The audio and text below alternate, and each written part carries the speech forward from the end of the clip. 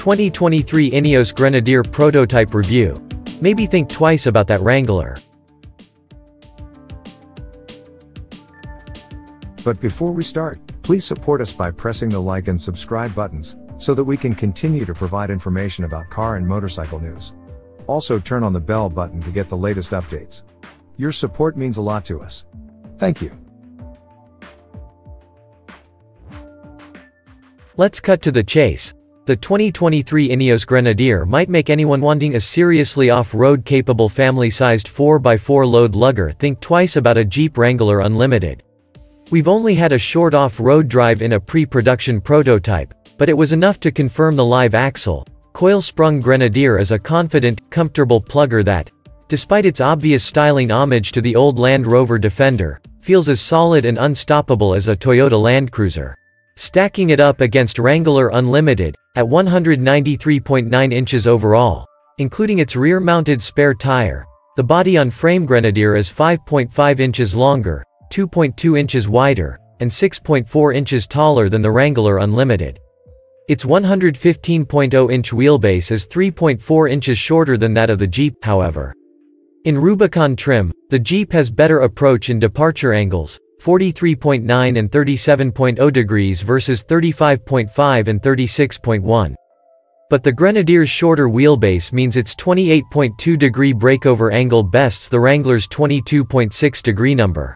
The Grenadier's ground clearance is 10.4 inches, just 0.4 inch shy of the Unlimited Rubicons, and it will wade through water 31.5 inches deep without the optional snorkel fitted. The Grenadier is offered with a choice of BMW turbocharged inline 6-cylinder engines, the gas-burning B58, which develops 281 horsepower and 332 pound-feet of torque, and the B57 diesel, which grunts out 245 horsepower and 406 pound-feet of torque. The driveline mates a ZF 8-speed automatic transmission with a Tremec 2-speed high-low transfer case and permanent all-wheel drive with a lockable center differential. Lockers for the rear and front diffs will be available as options.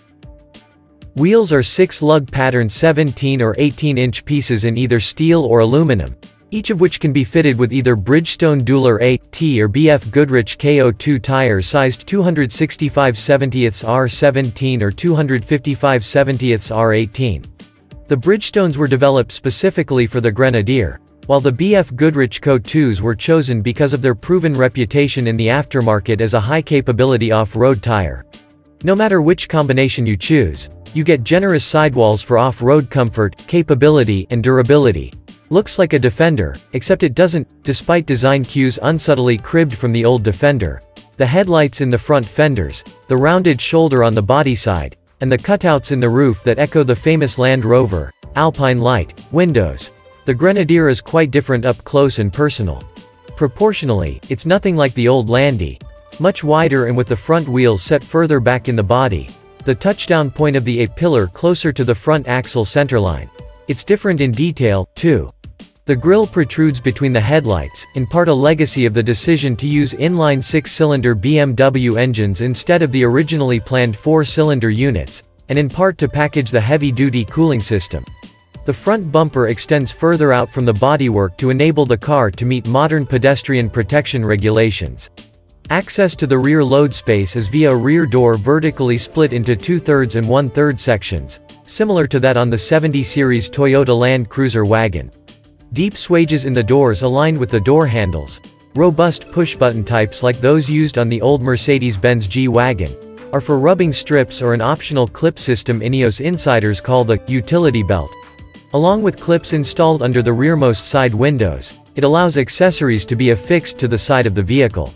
The cutouts in the roof are not windows, but rather recesses with a tube running through them that can be used to secure loads on the roof, or a canopy to the side of the car when parked.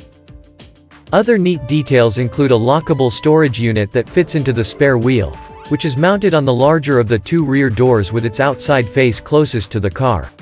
A stout 3-rung ladder, available as an option, can be fitted to the narrower of the rear doors to allow access to the roof. Climb aboard, and you'll settle into Recaro seats trimmed in hard-wearing cloth or leather. The steering wheel is a simple 2-spoke item, with thumb controls for audio and cruise control on either spoke.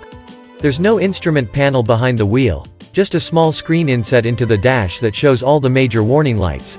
The speedo, tach, and other readouts are on a configurable screen in the center of the dash. Different display configurations and functions are actuated via a rotary controller on the center console. A vertical panel under the central air vent, styled to look like something from an aircraft, presents controls for the HVAC system that are all simple large buttons or rotary controls.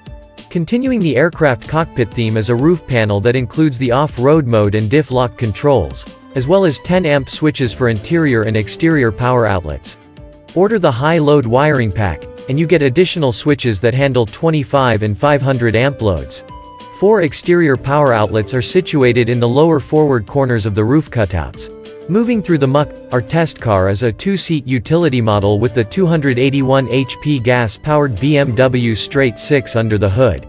The engine fires up with typical BMW efficiency. Move the transfer case lever into low range, lock the diff, tug the BMW shifter into D, and point the nose at the gloopy black mud of the old disused coal mine. It only takes a minute or two for the Grenadier to establish its off-road credentials. It grunts through the deep mud, eases down steep slopes, traverses tricky inclines, and walks across deep gutters with insouciant ease. Although the B58 BMW engine doesn't have the same low-end torque as the diesel B57, there's no need to rush obstacles to maintain momentum. The good axle articulation helps keep the wheels in contact with terra firma, and the 8-speed automatic always seems to be in the right gear. Such as the traction and the sensitivity of the feedback through the chassis, the throttle can be used to deliver precise dollops of power and torque, exactly when needed. The off-road ride is comfortable, with relatively little head toss or jolting, courtesy of the variable rate Eibach coil springs and massive shock absorbers. The steering, non-rack and pinion because of the live front axle, feels a little light and low-geared. Production cars will have a different steering tune, says Chief Engineer Oliver Schilp. A global competitor, overall, the Grenadier's off-road demeanor is more like that of a Land Cruiser than a Wrangler Unlimited, overlaid with a suppleness in the suspension that is reminiscent of the old, coil-sprung Defender. It seems an immensely capable off-road tool, analog rather than digital in its responses, despite its high-tech powertrain. The Ineos Grenadier has been developed from the outset as a global vehicle. Though production is scheduled to start in July, finalizing the additional certification requirements for the US market means the car is not scheduled to arrive in North America until late in the fall. Pricing has not been confirmed, but the UK market suggests the 2-seat utility will be priced from about $65,000, and the wagon from about $75,000.